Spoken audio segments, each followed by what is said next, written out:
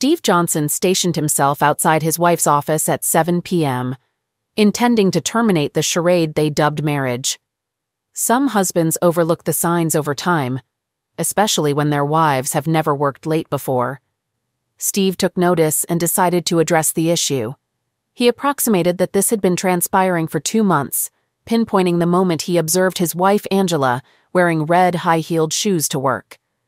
Angela despised heels, reserving them for rare weddings or special occasions, particularly in the bedroom where she paired them with red heels, white stockings, a cute lace bra, and thong underwear. Steve cherished the white thigh-high stockings and believed they had a fantastic love life. However, Angela never wore high heels to work, which prompted Steve to inquire about the change. He asked if something was going on, and she explained that she had a meeting with her boss and wanted to look professional. Angela paused briefly and continued walking without turning around. Steve remained silent, contemplating her choice and wondering if it resembled that of a professional, yet remained discreet. The revelation unfolded over time. Initially, it was an occasional hour, but later it escalated to 2 or 3 hours several days a week. Steve realized the truth when Angela attended a bachelorette party, detesting clubs, salons, and bars, preferring dinner or coffee. She disapproved of drinking and looked down on those who indulged. Following her to a third bachelorette party at her boss Martin Schindler's house in Glen Ellen, Steve recognized the location from past gatherings. Waiting an hour to confirm her intentions, he then deflated all 4 tires and returned home. Angela omitted the tire incident but recounted it to their daughter, Jenny, expressing relief that someone merely released the air. Jenny questioned its veracity, and Angela affirmed, grateful they weren't cut, using an air pump Steve insisted she keep in the trunk. Angela admitted to a night at a dance club with friends and suggested avoiding it in the future. Steve consulted a lawyer, initiating the divorce process, leading him to sit in his car near her office, awaiting her impending service. Despite lamenting 21 years of marriage, they produced their 17-year-old daughter, Jenny, Steve's pride and joy. They initially met when Angela, a receptionist aspiring to become a paralegal, assisted Steve with a contract dispute. Dating blissfully for 2 years, they married, and Steve believed in the happiness of their marriage until Angela started working for Martin Schindler. Despite Steve's truck driving job with long hours, they maximized family time, embarking on weekend trips according to Jenny's schedule, filled with sports or other engaging activities. They explored Galena, Illinois, for wineries, and Lake Geneva, Wisconsin, for shopping and relaxation. Angela's betrayal, unnoticed until the revelation of her choice in footwear, severed their connection. As Angela distanced herself, Steve, previously unaware of her infidelity, observed a decline in her demeanor. He recalled the night he trailed her and initiated a conversation. "Why not have dinner and catch a movie today? I have a rare day off on Friday and I'd like to spend time with you," he proposed. She replied, "You know the deal. Fridays are for my girls. They depend on me as their designated driver. Let them manage for one night. With your extended work hours and those nights with the girls, I barely see you. If you had a genuine job that didn't require driving at all hours, we could spend more time together. But you don't. I've endured it for 2 decades. Deal with it. See you later." Without saying goodbye, she left, leaving him speechless. Following her into the garage, he witnessed her departure, grabbed the keys, and hastily followed. Their area had a single exit, involving a maze of streets to reach the exit of their house. Catching up with her on Main Street, he trailed her to Martin's house. He avoided her for the rest of the weekend, deciding to consult a lawyer on Monday. He wasn't seeking a scorched earth approach. He simply wanted a peaceful end to their marriage. Feeling through her words and actions that she no longer desired him, he questioned holding on to the slippery rope. He believed she could have her boss without a fight on his part. He shared this sentiment with his daughter that Monday, disclosing that she was involved with her boss and expressing his belief that she was cheating on him.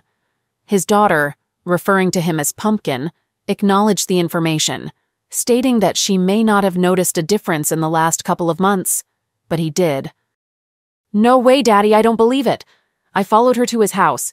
She claimed she was going out with friends, but that's not true.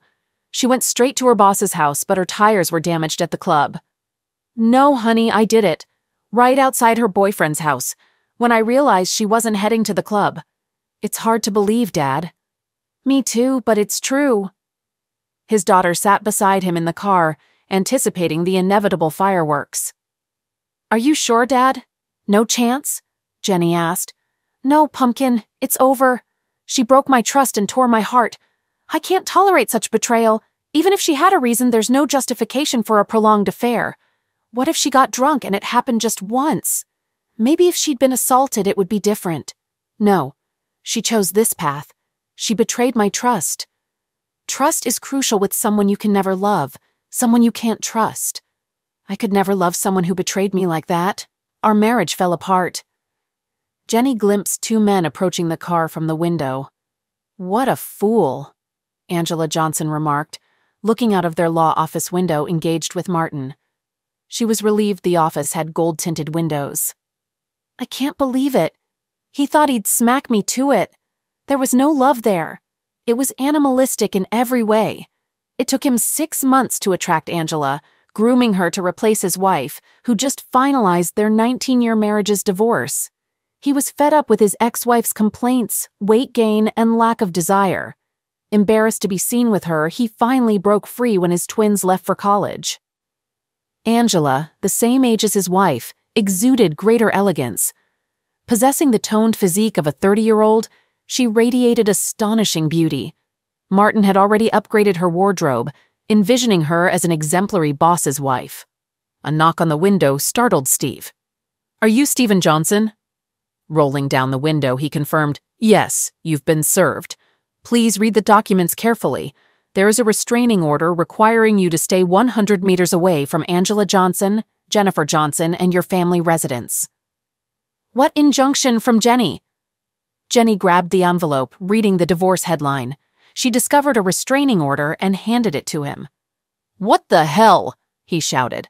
Oh God, no, Jenny moaned. Daddy, I swear I didn't know. What are you talking about? She handed him the remaining papers. The documentation outlined several allegations: spousal violence, child misuse, aggravation of a minor. Jenny, why? Dad, I swear I had nothing to do with this. This is a lie or a mistake. Wait, how did she know I'd be here right now? That's because I told her. His daughter's admission shattered his heart. When you told me she was cheating on you, I confronted her. She told me she only did it because she had an investigator's report stating you cheated on her. You can't be serious, can you? Have you seen the report? No. You believed her and not me? Did you let her set me up? Baby, why? I love you so much. Why did you do this to me? I asked you not to say anything. I swear, Dad, I didn't know about the restraining order.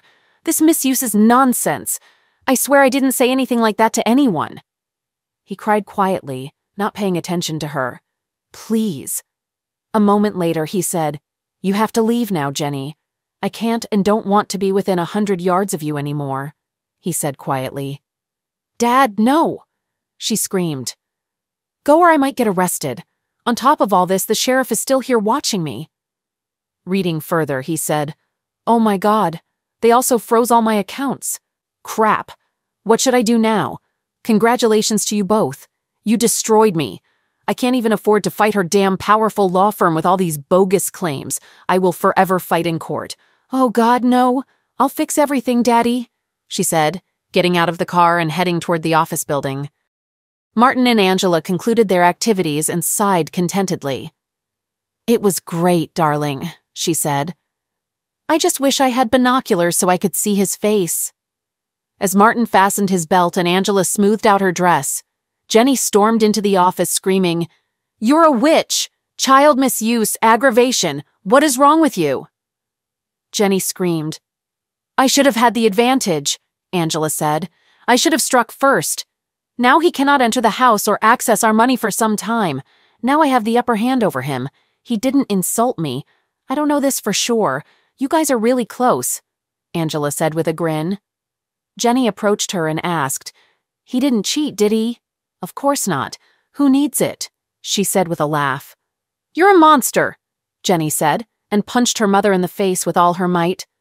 Angela collapsed to the ground in shock and pain. Martin laughed and said, "Nice shot, girl." Jenny froze, then looked around. She saw bookcases, shelves, and a dirty desk. She grimaced in disgust, looked at Martin, and swept everything off the table. Then Jenny looked at him and calmly said, "You'd better never cross paths with me again, idiot. I can and will hurt you." And she left. "Jenny, wait!" "Damn it!" Angela screamed. Martin said, "That little brat will pay for this." On her way out, she passed a man with an envelope in his hand, who asked her, "Are you Angela Johnson?" "There," she said, and rushed away. Both Angela and Martin laughed at the fact that she was served with Steve's divorce petition. Jenny desperately tried to talk to her father out of fear he knew he couldn't talk to her, so he didn't answer and cried every time he saw her call. He was afraid that Angela would find out and send the police after him for violating the restraining order. Angela had already alienated him from all their friends, and only his parents and brother believed in his innocence. His sister-in-law kept him away from his niece and nephew just in case it was true. This almost shattered her brother's marriage with George before Jenny compelled her to reveal the truth. He couldn't fathom what he'd done to merit such animosity from Angela and the betrayal of his daughter. Even without knowledge of the misuse charge, she informed her mother that he was aware of her affair and the impending service. She falsely claimed she intended to stand by him during Angela's service but stayed silent, knowing he would be served. Jenny sought assistance for her dad, discovering her mother's divorce papers showed the lawyer worked in her mother's office, making it impossible to approach him. She reached out to Grandpa George, hoping for help. "What do you need, young lady?" inquired her grandfather. "We have to help Dad. I don't know who to turn to. I can't believe what you did to your father, Jenny. What were you thinking, helping your mother?" "Grandfather, it's all a lie. I didn't do anything. It's all my mom and her lawyer guy." "Watch your tongue, girl." "I'm sorry, Grandpa. I swear I didn't blame him for any of this. I had no idea confronting her would lead to that explosion." "Fine. I'll see what I can do." "Grandfather, is he there? Can I talk to him?" "He can't have any contact until this order is lifted. Every call makes him cry, fearing your mother will find out and involve the police. His lawyer set a court date for the hearing, but nothing can be done until then." Jenny, in tears, said, "Grandpa, tell him I love him and miss him." "I'll convey the message if I see him." Jenny hung up and cried for minutes. When she composed herself, she entered her mother's room, tossing her underwear and new clothes down the stairs. Carrying a heap of clothes outside, she threw them in the front yard. Some outfits still had tags. "Screw you, Mom," she said and fetched lighter fluid from the barn. Pouring it on her clothes, she lit them with matches. Realizing her mother would return soon, Jenny sat in a lawn chair roasting marshmallows over the burning clothes. Angela, pulling into the driveway, saw Jenny and screamed, demanding an explanation. "No, Mom, I've lost my mind. I decided to make you pay for the days Dad can't talk to me. Destroying more of your things will follow unless you retract this misuse claim. If you touch me, I'll report your misuse, and also let everyone know your boyfriend asked me to show my underwear. Don't worry, Mom. Things will turn into smoke until I talk to him." "Damn it!" Angela exclaimed as she entered the house. She dialed Steve, but, as expected, he ignored the call and deleted the message unheard. Shortly afterward, a fire truck and police car arrived in response to a neighbor's fire report. A policeman and a firefighter approached Jenny. "What's happening here, young lady?" inquired the officer. "My mom wanted to discard clothes she'd outgrown and told me to burn them at the stake," Jenny explained. "Apparently you can't have a fire in the front yard." "Is your mother home?" he asked. "Yes, sir. I'll use a hose to put it out if you want," a fireman offered. "Did you use anything to light it, or did you just set the clothes on fire?" "A whole can of lighter fluid," she proudly admitted. "We don't have water, but we've got some sand. I'll fetch it," the fireman said. While he dealt with the fire, the policeman rang the doorbell. Angela, prepared to confront her daughter, realized it was the police. "We'll handle the fire. It's not a big deal, officer," Angela said before he could speak. "Ma'am, did you know it's against city ordinance to have an uncontrolled fire in your yard?" "No, I didn't," she retorted through clenched teeth. "Here's your fine, just pay it. No court appearances required.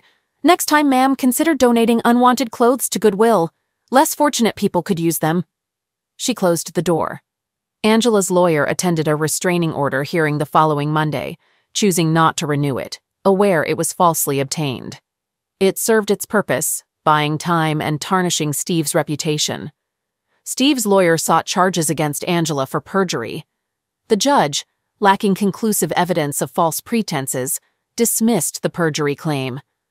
Though the restraining order was lifted, it offered little comfort to Steve, deeply depressed by false accusations, frozen assets, spousal betrayal, and most painfully, his daughter's betrayal.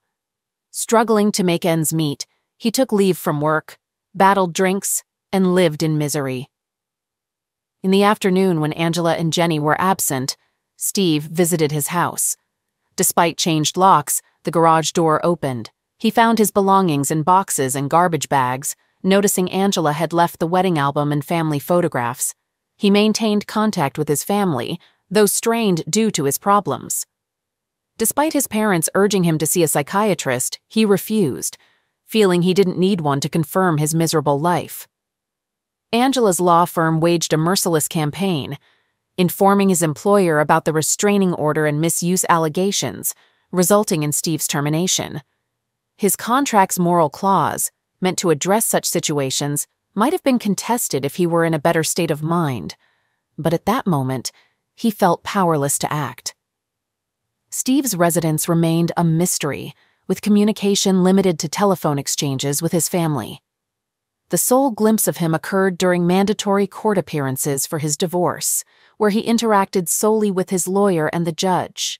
Jenny attempted to engage him during such instances, and each time he passed by without acknowledgement, resembling the walking dead in her eyes.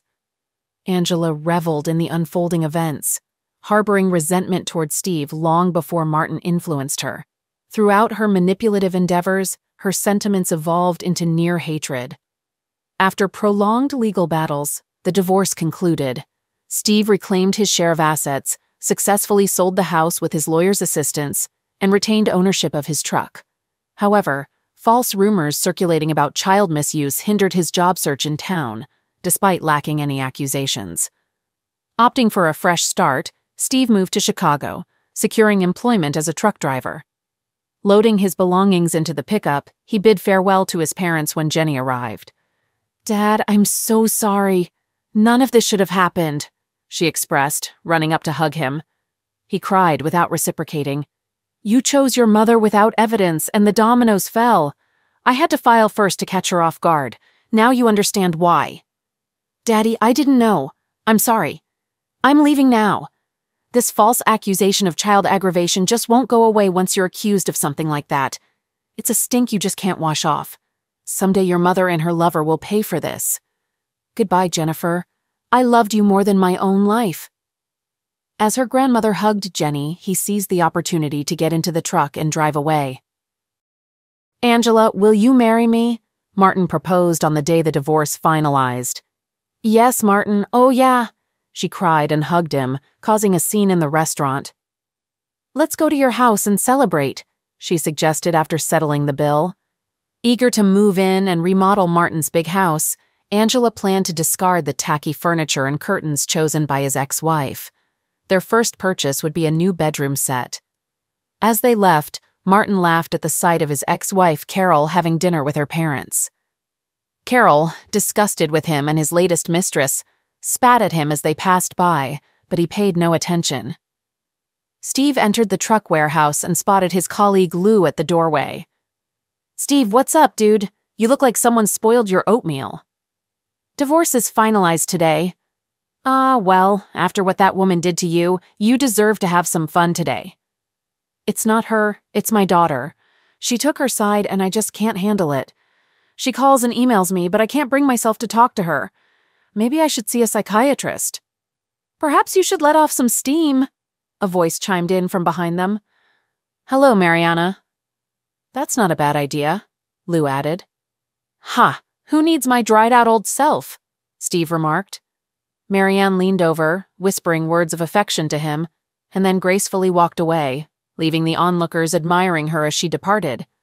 Encouraged by his friends, Steve expressed his readiness to pursue Marianne, stating that she was his new partner and they should hit the road. Their initial date included dinner, a movie, and a visit to Baker Square for coffee and cake. Marianne reassured Steve, mentioning that he was a good guy going through a rough patch and that everything would work out. Reflecting on his past, Steve shared with Marianne that, for a long time, he couldn't fathom what he did wrong and couldn't understand his ex-wife's aggression during the divorce. He expressed that she was terrible, but it was all over now. Holding her hand, he advised her to look forward, not behind, and promised to make it worth her while. With a smile, he squeezed her hand and suggested they go, while Marianne pulled him in for a kiss upon their exit. She then proposed if he wanted to see her bedroom. Steve regretfully replied that he wished he could. However, Marianne, undeterred, took his hand, leading him to her bedroom. Bathed in the soothing bluish tint of moonlight, they kissed and undressed slowly, intending to savor every moment. Marianne eventually lay on the bed, and Steve knelt on the floor. Expressing his perspective, he remarked that her loss was his gain, and he intended to take advantage of it. He kissed her, mentioning that he was available any time. A week or so later, a man dressed in black approached the back door of a posh house in town. Expecting to break in, he smiled when he found it unlocked. Stealthily navigating through the house, he reached the room he sought. The room was well equipped, thanks to a Facebook photo of his target sitting at his desk. The arrogant man had it as his screensaver. The closet was behind and to the right of the desk, with the room dimly lit by a desk lamp. Though the closet door was closed, he could still see the room well. Opening the door behind the counter, he waited. The only concern was the target approaching the closet before sitting down.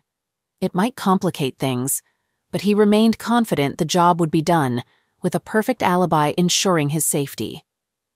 Martin Schindler entered his home office, glancing at the computer monitor angled on his desk, with his back turned to the cabinet. The uninvited guest cautiously opened the closet door and stealthily slipped away. Upon hearing the noise, Martin looked up and discovered a weapon pressed to his head, followed by the pulling of the trigger. Subsequently, the pistol was placed in his hand, and a note was left on the table that simply stated, "Price paid in full." The shooter swiftly exited the door after leaving the note. Upon returning home from the store, Angela entered Martin's office to share the new bedding she had purchased. She screamed at the sight of his lifeless body in the chair and immediately retrieved her cell phone to call emergency. While observing the weapon in his hand with a note on the table, she refrained from touching it. Reading the message, she received a shocking revelation. "No, Steve, no." In distress, she screamed, questioning, "What have you done?" Detective Devontae Jordan received a call and hurried to the Schindlers' home. On arrival, he saw a weeping woman in the living room, with crime scene investigators moving around the office. While scanning the scene, he noticed a new set of golf clubs in the corner and commented, "Good clubs indeed."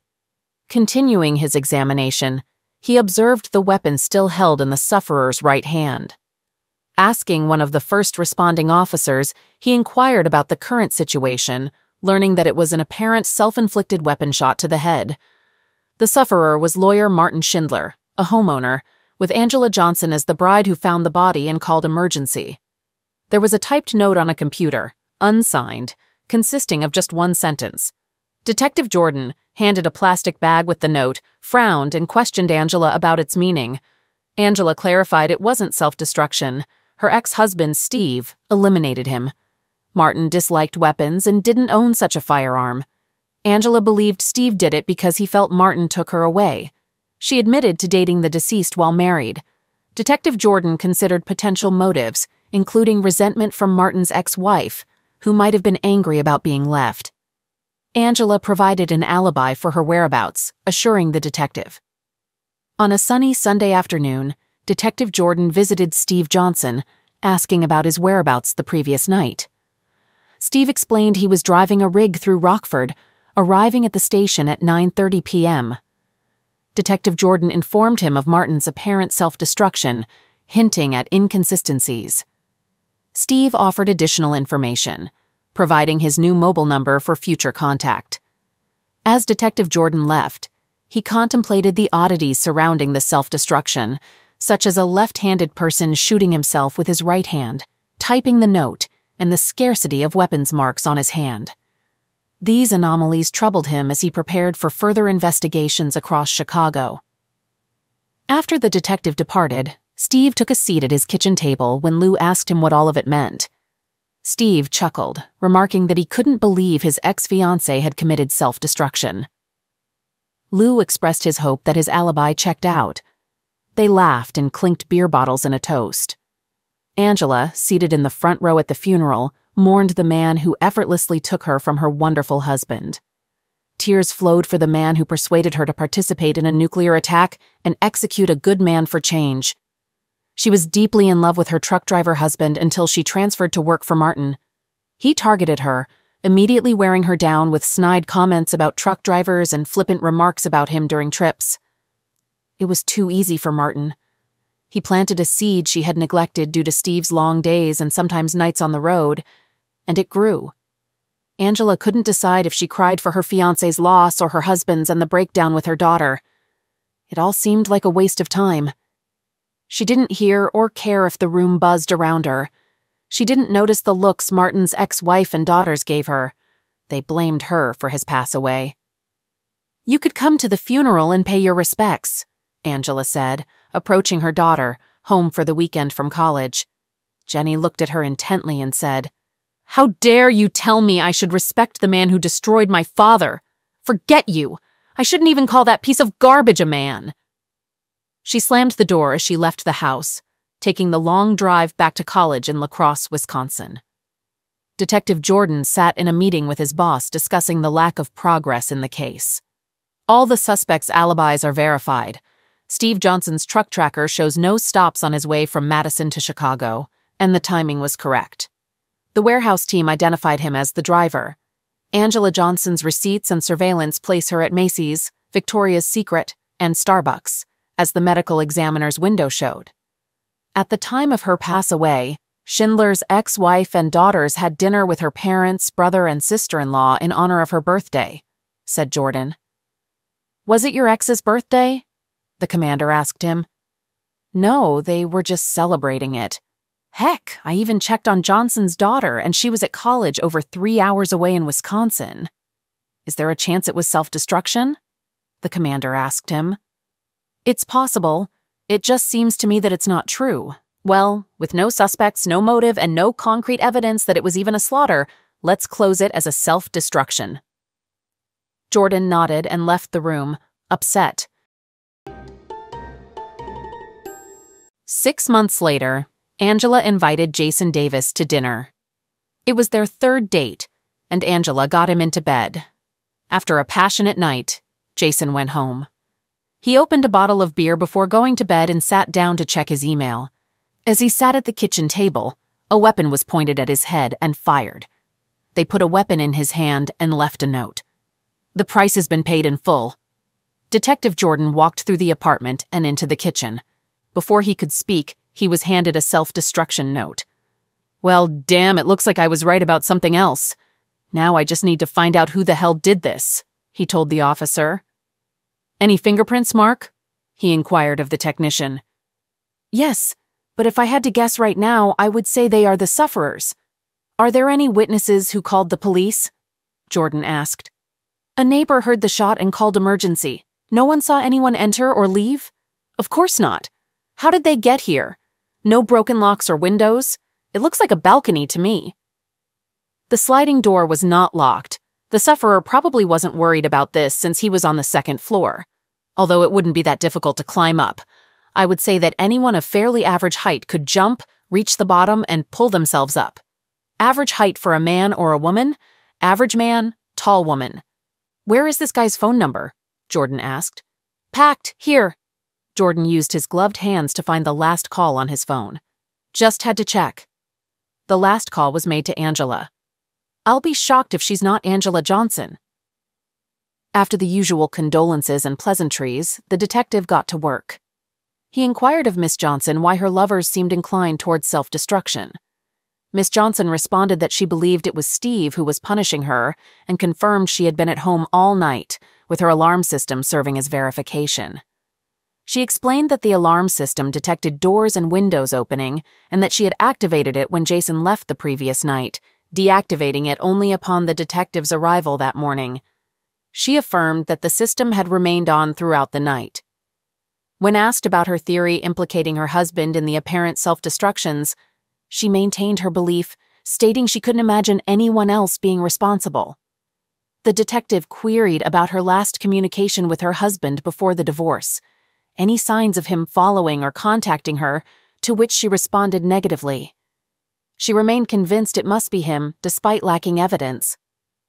After concluding his questioning, the detective asked about her height out of curiosity and offered condolences once again before leaving, requesting her to remain nearby for further inquiries. "Is it the same note the chief asked when Jordan returned to the police station?"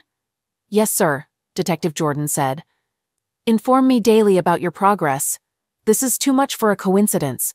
The woman's alibi is reliable. I'll see if I can ruin it. But we'll see. I'm going to see her ex-husband now," the detective said cautiously. "Then let me know what you get." As Detective Jordan left, he had a bad feeling that all of the prime suspects' alibis would be as reliable as the last time. Steve and Marianne were cozy on his couch watching Jack Ryan on Prime when the doorbell rang. "Detective Jordan, what can I do for you today?" Steve asked, gesturing for him to come in. "Sir, where were you last night at 1:30 a.m.? On the way back from Detroit? I arrived at 230. What happened this time? Do you know Jason Davis?" "I don't think that's true. He met with your ex-wife. Looks like he shot himself last night. No freaking way."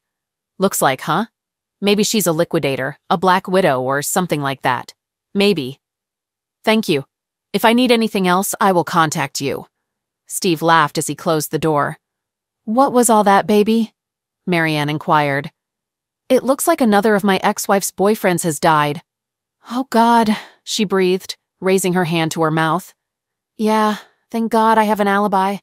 I hope whoever executes idiots keeps choosing times when I'm on the road." Steve's cell phone rang. He looked and saw it was Jenny, so he ignored it. Marianne frowned and said, "Will she never have a chance? I don't understand why I need this. She misses you." She turned to me and we talked. "What?" he shouted, standing up.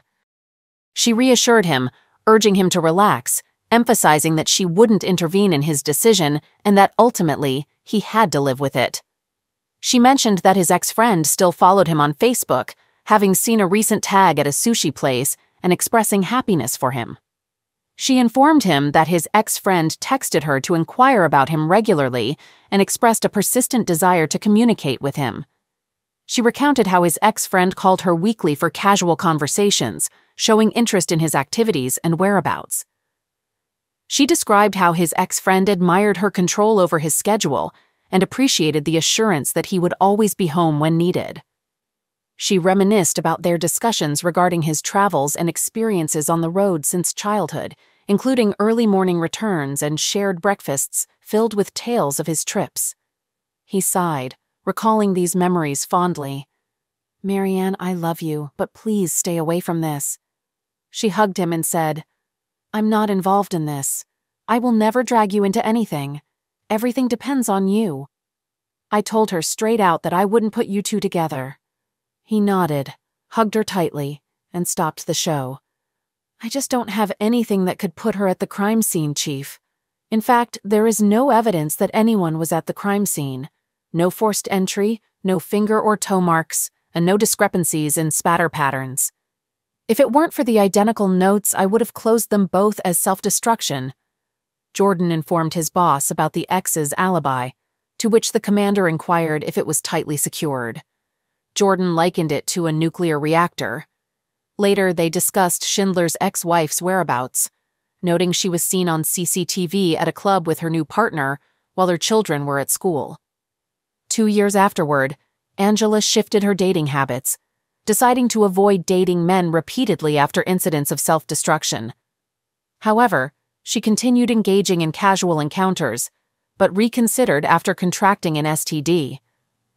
Wanting to settle down, she began dating Lance Forrest. After a month, their relationship became public, though some considered her approach careless. Unfortunately, Lance was fatally shot while watching a ball game at home. The weapon was discovered in his hand along with the same note as before. He answered his cell phone and was greeted by Detective Stan Anson from Schaumburg. Anson asked if there were any unsolved cases that might be connected to his. Jordan confirmed there was one related to fully paid self-destructions. Anson mentioned he had such a case, which surprised Jordan. Anson asked about any connections to Angela Johnson, who was revealed to be the deceased's girlfriend.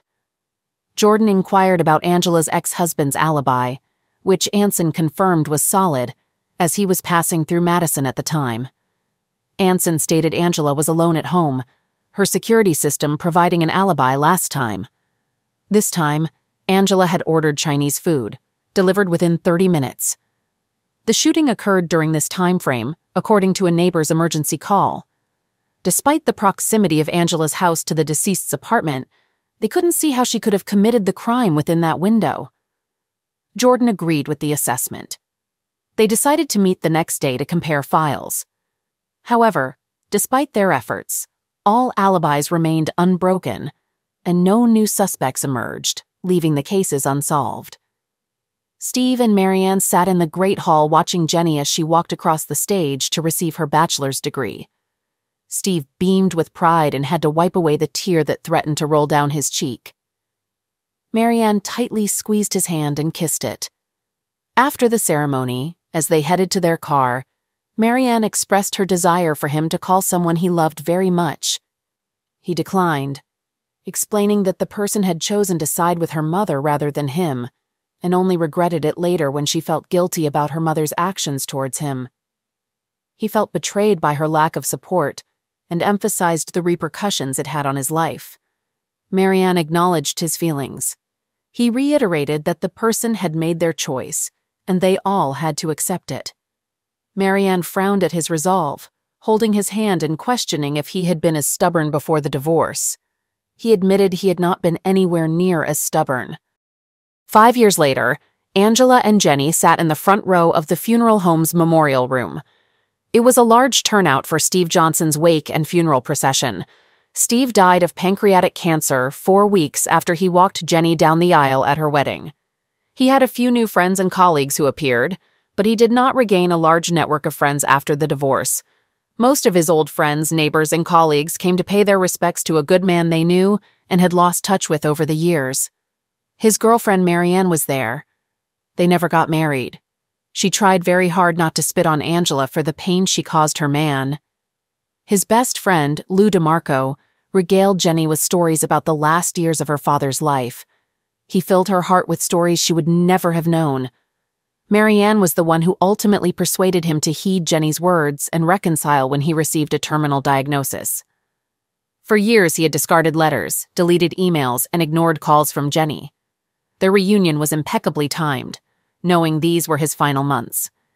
Jenny rescheduled her wedding day, incurring substantial costs due to increased fees for urgent arrangements, to fulfill her deepest wish, her father giving her away. Their tearful reunion and walk down the aisle granted Steve one last peace of mind before succumbing to his final battle. His last words expressed gratitude to Marianne for reuniting him with Jenny and an apology for never marrying her. She understood and never pressured him into marriage. They were already content. Marianne conveyed to Jenny how he always missed her and regretted not contacting her years ago. When her mother inquired, Jenny shared moments of their reconciliation, stating, "He attended my graduation, discreetly in the back rows. Marianne was with him. He followed my career, proud of my achievements as a detective in Streamwood. Clippings from the Herald adorned his walls. He cherished your accomplishments, calling you a crime scene expert." Marianne confirmed, "He said it was because of all that stuff. When you were little, you all watched Columbo and criminologist shows together. He hoped you would make it to Chicago or some other big city and have more important things to do." Jenny smiled through most of the wake, listening to stories about her father's life post-divorce. She was pleased to finally meet Marianne, with whom she still spoke from time to time. His new life seemed as good as it could be, and he died a contented man. After the funeral, she said her last prayer, thanking God that he had finally found peace. Angela attempted to reconnect with Jenny during the wake and funeral, but ruined everything at the after-service lunch with an ill-timed comment. Alone after everyone left, Angela remarked, "Jenny, I finally found peace." Shocked, Jenny responded, "What are you talking about, Mom? I've avoided relationships for years, fearing Dad would damage them. He was acquitted by the police." Enraged, Jenny declared, "You worthless cow! Now you're happy he's gone so you can have fun. I had hoped you changed, but now I hope you rot in hell." Angela winced, attempting to explain, but Jenny cut her off, saying, "The next time I see you, Mom, is when we get your fat back in the ground." Despite Angela's pleas, Jenny concluded, "Goodbye, Mom. Good luck in your bed life." This marked the final exchange between mother and daughter. 10 months later, Angela and her boyfriend, Charlie Harlan, had dinner at an upscale steakhouse. Charlie expressed his appreciation for the wonderful 8 months they had spent together. Angela squeezed his hand and reciprocated his sentiments, expressing her initial uncertainty about finding love again, but feeling fortunate to have found each other. Charlie then confessed his love for Angela and proposed marriage. Angela took a deep breath and accepted his proposal. At that moment, she thought to herself that he was dead, and she had nothing to worry about. A week later, Charlie sat on his back porch contemplating his impending wedding, and Angela moving in with him. He drew deeply from his Cuban Monte Cristo No. 2 cigar and exhaled the smoke. As he sighed contentedly, a weapon was pressed to his temple, and the trigger was pulled. A pistol was put in his hand, a cigar was set in an ashtray, and a note was left under a heavy ashtray on the table. "The price has been paid in full." Angela ended the call with Detective Jordan, her face wet with tears. After the emotional conversation, she went to the bathroom, grabbed a bottle of sleeping pills. Though she didn't need it for a while, she always kept it handy, walked to her mailbox, placed an envelope in it, and raised the flag for outgoing mail. Lying on the bed, she reflected on her wedding to Steve, the beautiful day it had been, her pride in Jenny's career, family vacations, and park trips. She regretted never meeting Martin Schindler and ruining her own life. Finally, she prayed to see Steve soon. Placing the note on her chest, she fell asleep for the last time. Her note read, "My price has been paid in full." Jenny arrived home with mail and a bag of groceries. She restored everything to its place, hung her keys on the hook, and kicked off her shoes. Blake, her husband, wouldn't be home until nearly midnight due to his second shift as a cop. To savor the quiet of the house, she uncorked a bottle of California Cabernet and poured a full glass. After a sip, she approached the stack of mail and noticed a letter. Shocked, she screamed upon reading the sender's name, Angela Johnson. Tearing it open, she read her mother's final message, realizing the true meaning behind her mother's self-destruction. "Wow, Mom, wow," she uttered to the empty house. She dialed Jordan on her mobile phone. "Detective Jordan, it's Jenny Stanger, daughter of Steve and Angela Johnson." "Hello, young lady. Sorry to hear about your mother's self-destruction." "Thank you. At least you don't have to investigate." "Yes, what can I do for you, Jenny? I got a letter from my mother, a confession." "What?" he shouted into the phone. "A confession of all self-destructions that were actually slaughters. Clearly she was crazy. I can't believe this. Jesus Christ. Okay, come and meet me at my site as soon as you can."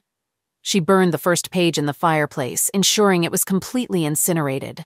The letter conveyed, "My dear Jenny, I offer you this last gift of my repentance. Whether you believe it or not, I love you with all my heart and apologize for all the pain I caused you. It wasn't intentional. Damaging you and your father was the worst thing I've ever done. I knew it had to be you when Charlie was eliminated. I accept my punishment and apologize for making you punish me. I hope you can now live without the pain of my betrayal. Destroy this page and give page 2 to the police. Page 2 is my full confession. I take responsibility for everything. It's all my fault. I can never bring back your lost years, but I pray for your forgiveness and peace. Please share stories of good times with my future grandchildren, not tales of how I ruined our lives. I pray for your long and happy marriage with Blake. Don't be tempted away when someone tries to lure you. I love you wholeheartedly, Mother. P.S. Kindly seek assistance from someone and obtain the help you urgently require. The weary note carried the weight of expense. Jenny, upon receiving this, I will have already taken my own life. I can no longer bear the burden of guilt. I ended the lives of these men, my lovers. They paid a price for taking me from your father. I always belonged to him. Perhaps now I can reunite with him. May the Lord forgive me. My love for you is eternal. I apologize for ruining our life before Martin. We once had an ideal family. Mother. Jenny approached Detective Jordan's desk and exchanged greetings before settling into the chair he offered. As Detective Jordan read the letter, he expressed his regret to Jenny for suspecting her. Jenny agreed, expressing disbelief at her mother's actions and speculating that her mother might have lost her sanity years ago. She couldn't comprehend her mother's motive for dating men just to damage them and found it difficult to understand. Jenny noted that it somewhat made sense that her mother was responsible for some slaughters, considering her whereabouts couldn't be confirmed at the crime scenes and the lack of substantial evidence. She mentioned that she had always thought it could have been her father or Schindler's ex-wife, but their alibis couldn't be disproved either. Jenny expressed relief that it was all over, the slaughters, her mother's pain, and her own suffering, and bid farewell to Detective Jordan. Exiting the police station, Jenny wore a wide smile and shook her head. She paused, opened the car door, gazed at the sky, and expressed, "Thank you, Mom."